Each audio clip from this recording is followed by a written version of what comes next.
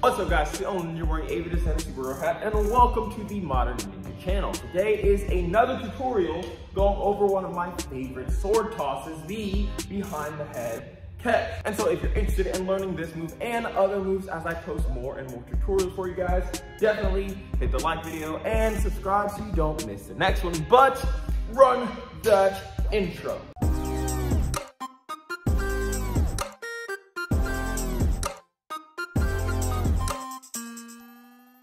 Now guys, if these tutorials are not quite enough for you guys, I have two things for you. One, I do private lessons. So if you're interested in getting a private lesson anywhere in the world via Zoom call, going over whatever you want to go over, definitely shoot me a message or comment on this channel. You can email me, you can mention me on Instagram or comment, and all the ways of contacting me, do those and let me know that you want private lessons. Or you can wait for me to release the Become a Ninja course. Now the first one is not going to be over sword, it's going to be over bow staff, and I have been working on it very diligently, but it is in the works. And so if you want to wait for that, that would also be something you might want to look into.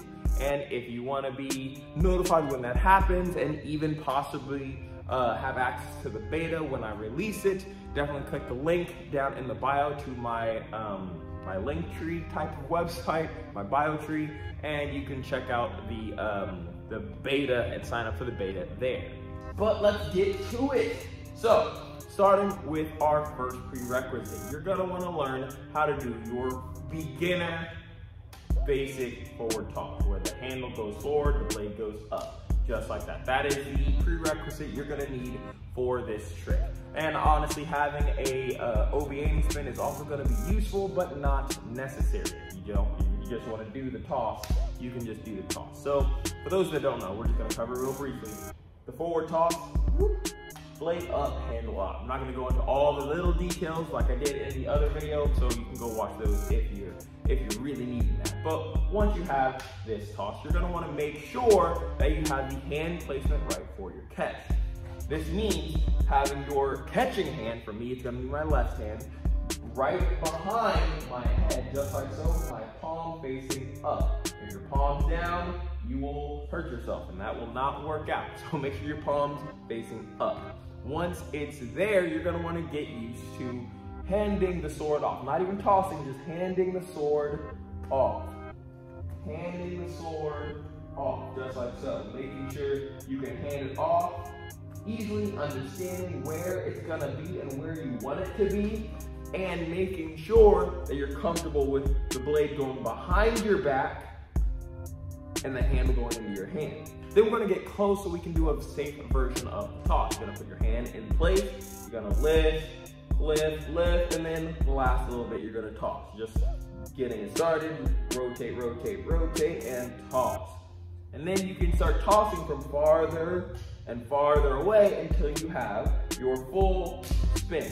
Now there are some things that you might be able to use that will help make this trick a little bit easier to understand. The first being, make sure you're not tossing it like a rainbow. A lot of people, when they first get started, they will toss it and not put any spin on it, so the sword literally will just rainbow over them, and you don't want that. You won't be able to catch it. You want to focus on rotating in the air like so, as opposed to arcing over your head, and that's not what you want. The second thing you're going to want to focus on is making sure that your shoulders don't lean back. You're not going to want to lean back and try and reach back like this. Your shoulder will get in the way. You actually want to pull your shoulder forward and keep your hand in position.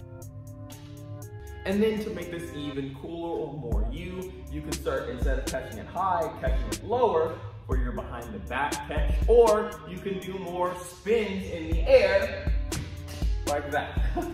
Just like that, where you can do 2 spins in the air, which is not an easy thing to do. These are high level tricks, and so make sure if you're going to be doing anything like this, your sword, you want to be made of something that's not gonna hurt you. So I left links to lots of different types of tricking swords down in the description of this video, so you can pick one that you like, because tricking swords are designed not to actually hurt you in the slightest. So if you catch the blade, it's gonna be okay, versus if you would do that on a live blade, you would lose some fingers, and I'm pretty sure you don't want to do that.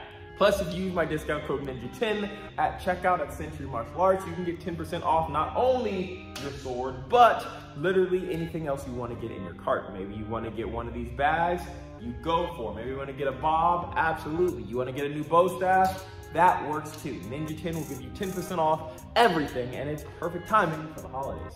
But with that said, hope you guys enjoyed this video. Make sure to like, comment, subscribe, do all the things to help me out. It will really help me out. And if you want to see more of these type of videos or another weapon or a specific trick, let me know down in the comments below. But until next time, my name is DJ Moore. This is the Modern Ninja, and I'll see y'all next time. Be the Modern Ninja, but Left off. Just know I'm dangerous. Perfect. I'm on that Bruce Lee, flow like water, state of mind. Got me going farther than I ever thought I could have been. Gotta grab a sheet of paper as you know I got the pen. Anybody want to smoke your whole career be looking grim. Out here flashing chains while your boy been in the gym. Watch me spitting flames while the frogs try to